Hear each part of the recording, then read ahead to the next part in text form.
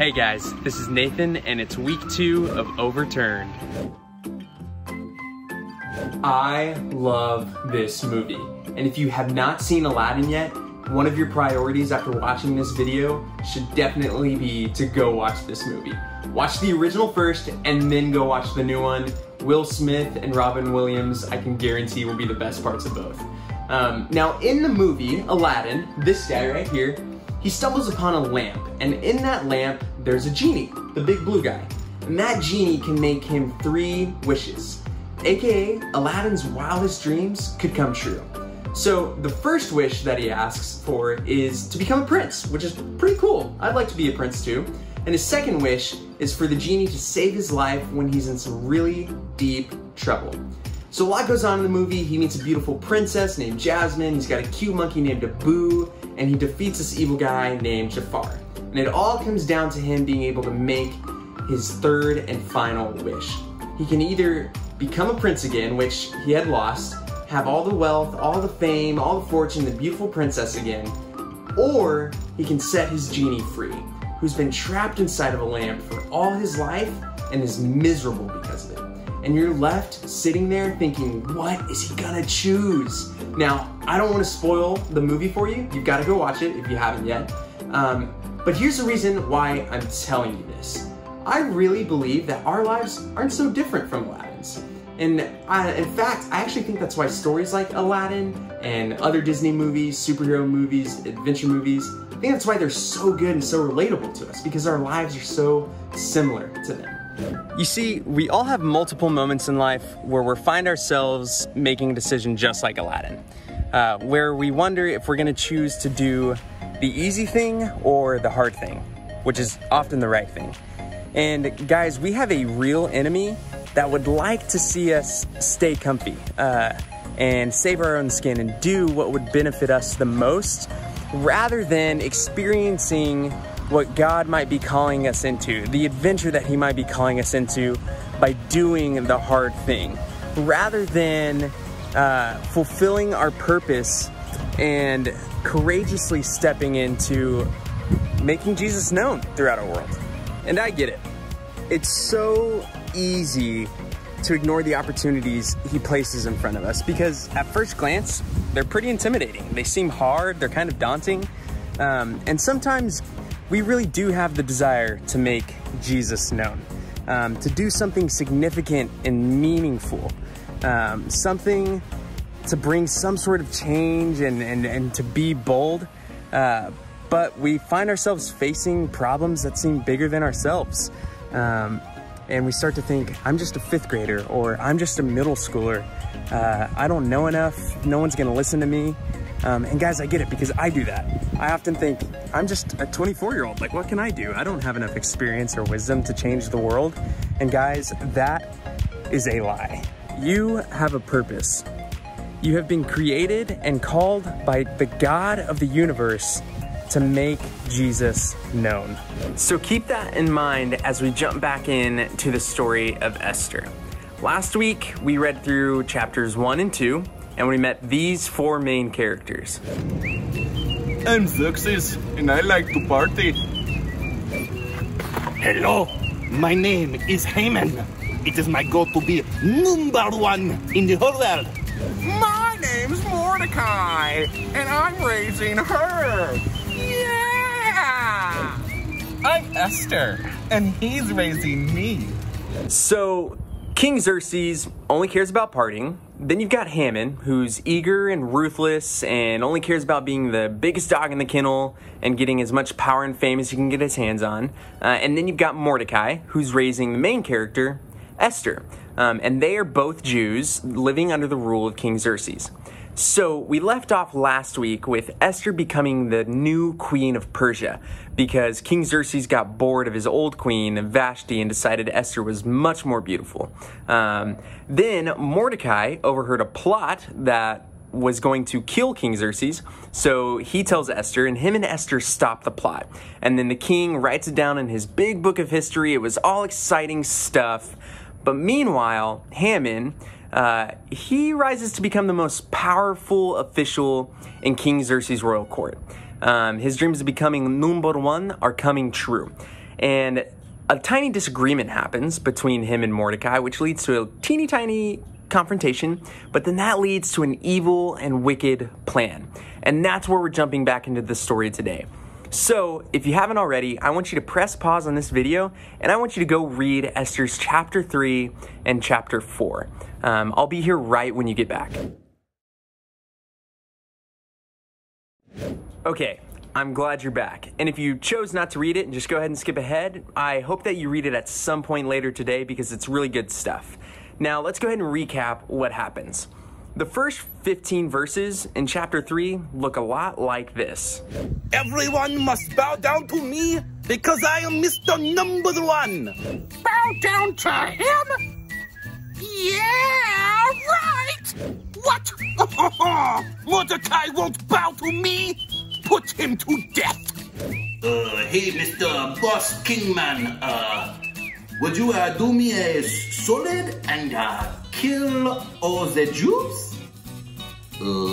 Sure, yeah, whatever, man. Okay, so we see Haman demand that everybody bend the knee for him and bow down to him. Mordecai stubbornly refuses, and then Haman finds out that he refuses and responds like a drama queen and overreacts and demands that Mordecai be killed and the rest of the Jews just because Mordecai's a Jew. Again, it's an overreaction, but then King Xerxes just goes along with it and doesn't even care. Now, here's why that's such a big deal. First, there's the obvious reason. King Xerxes is married to Esther, and Esther is a Jew. Now, King Xerxes thinks she's the most beautiful woman on the planet, but he doesn't know that she's a Jew. And it just went out, the decree just went out that all the Jews were going to be killed. So that doesn't sound good for Esther. Now, here's the not so obvious that I want to explain to you. But first, I want to ask you, what do you know about the Jewish people? It's that they're God's chosen people. That's like probably the biggest thing that you can know about them. You see, God promised them and gave them hope that he would restore them to him through somebody coming from the royal line of David. I said that weird. And who was David? He was a shepherd boy who killed Goliath with a stone and a slingshot. Pretty cool. He became king over all the Jewish people, and he's a guy that we should all aspire to be like. In other words, though, if Haman got his way, then God's chosen people would be massacred, which is not good. And that hope that all these Jewish people had of being restored to God would quickly fade. So for Mordecai, Esther, and the rest of the Jews, hearing that they are about to be wiped out as a people group is devastating, and it seems like a hopeless situation, at least from a human point of view. In fact, in the first 3 verses of chapter 4, we see Mordecai grieve and lament over this news, and here's actually some footage of him doing just that.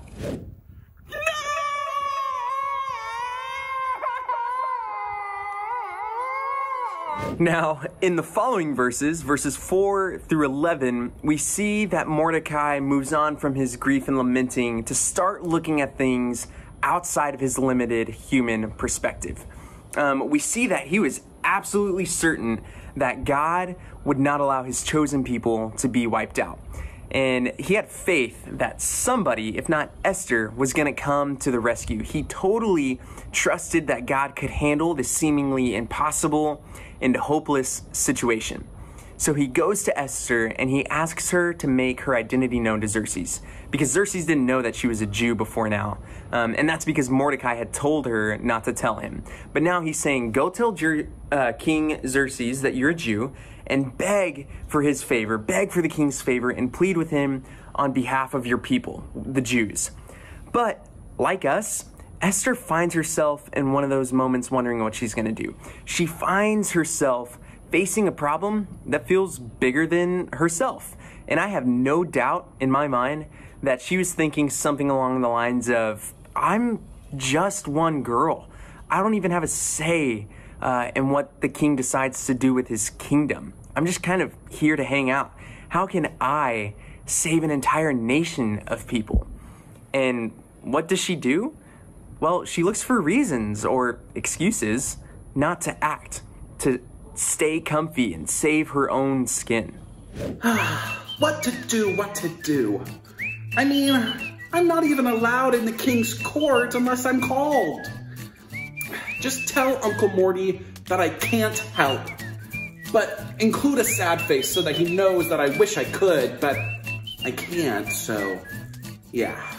But then Mordecai makes a great point in response to her reaction in verses 12 through 17. Remember what I told you to hang on to earlier? Mordecai told Esther that she has a purpose. He says that you were made queen for such a time as this. And then we see Esther courageously making a total 180, a total flip from self-preservation to resolving to seek the Lord and fulfill her purpose to save his people. If I perish, I perish. If I perish, I perish. What a brave thing to say. Now, I want to highlight one more thing from those last few verses for you. Notice how Mordecai points out that if Esther chose not to act, if she remained silent, then God would provide relief and deliverance for his people from somewhere or someone else. And that's a good truth to remember. God invites us to take part in the incredible, world-changing things he is doing, but he doesn't need us.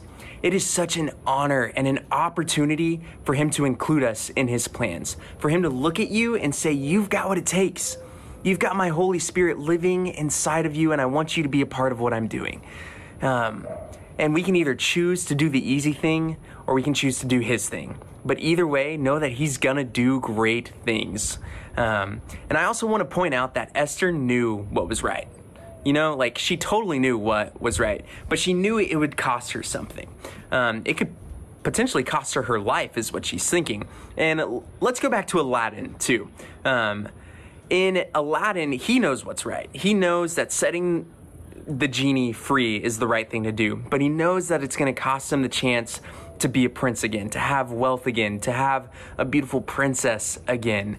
And I want to tell you that living within your purpose, guys, doing the hard thing and the right thing is likely going to cost you something. It's going to definitely cost you your comfort. But choosing to fulfill your purpose and experiencing what you were made for is totally, totally worth it. But how do you get started? You're probably wondering, what in the world do I do with this story? How do I apply this to my relationship with Jesus? Well, stick with us because my friend is about to hop on and give you some real practical ways to do just that. Hey guys, we think that everything in this video that you've seen and heard so far is so important, and we want to give you practical ways to take these truths and make them an active part of your life in a way that really makes a difference. And so we have 3 questions that we would love for you just to think through and answer for yourself. The first of these that we would love for you to ask yourself is, what are you currently bowing down to in the world's kingdom that doesn't honor God? What are your idols currently? Is it a simple habit? Is it people pleasing? The way you're using your time? We would love for you just to consider and think through that. And then the second question is, where does your focus go when times get hard? How do you react and respond? Do you lash out in frustration to people around you? Do you distract yourself and numb out or cope in some other way? Or do you turn to the Lord and ask him who he would want you to be in that situation and what he would have you do to honor him? And then the third question is, how are you using your circles of influence for God's kingdom? So the people that you interact with on a regular basis, how are you showing them God's love and how are you making Jesus known to them, whether they have a relationship with Christ or not? And then you're probably wondering what you can do instead of just asking yourself questions. And so I have a challenge for you. The story of Esther is not actually about Esther. It's actually about God and who he is and what he's doing. And so let's also take a moment to take the focus off of ourselves. And so think about something you do during the day to serve yourself. And then one day this week, we challenge you to overturn that mindset and use that time to instead serve somebody else in order to show them the love of Christ. And then we want to leave you with this last and final challenge. We have to know God's voice in order to hear what he's trying to tell us and the opportunities that he has for us, just like the opportunities he had for Esther. And so we challenge you to set a goal this week to get to know Him every single day by spending time with Him in prayer and in His Word, to really start learning how to recognize His voice when He speaks to us. And so if you're wondering how to do that, we have an Esther reading plan that we are posting on social media that we can send to you. Feel free to ask for that and search for it. And we would love for you to read along with us as we study Esther these next couple of weeks. And then if you have any other questions, ask us. We are here for you and we want to follow Christ with you. I hope Brittany was able to give you some practical ways that you can make this story come alive in your own life. Now, I want to leave you with this last thing. Remember how I said earlier that God had promised He would restore His people to Himself by a king from the royal line of David? Well, I don't want to spoil this story for you, but God ultimately does that when Jesus is born.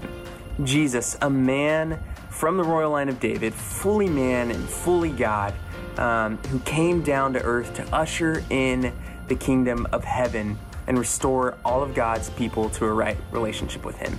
And how did He do that, you might be asking? Well, He lived a perfect and sinless life and then died for our broken and sinful ones, only to be raised from the dead 3 days later and show us that through His death and His resurrection, He has put our sin to death, and we have the opportunity to live forever in freedom with Him. Life forever, guys. Doesn't that sound wonderful? And if you believe that, if you are in Christ, you now have Christ's Holy Spirit living on inside of you. Now it is Christ within you. And it's because of Christ within you that you can fulfill your purpose and experience what you were made for. To know Jesus, to know God, and to make Him known. There is no other way to fulfill your purpose and experience what you were made for aside from Christ. Now, you don't need me to tell you that there are so many opportunities to share the love of Christ right now, to make Jesus known to the world right now, to give people a glimpse of what His everlasting kingdom looks like, as opposed to the worldly kingdom that we're all living in that seems to fail every other day. And by the way, nothing in this worldly kingdom surprises God. Coronavirus didn't surprise God. The hurt, the pain, and the injustice that we are all experiencing right now doesn't surprise God. He's in control of all of it, just like He was in the story of Esther. And He's inviting you to step into it. You see, God has the power to overturn hearts, to overturn pain, and to overturn fear. Just like God overturned the heart of Esther from one of self-preservation and fear to one of boldness and selflessness, He can overturn anything for His glory and for our joy. And like Esther, trust where the Lord has brought you. Trust that you are experiencing what you are for a reason. It's what you were made for. You were made for such a time as this. Now go make Jesus known. I was made for this. I was made for this. I was made for this. I was made for this. I was made for this.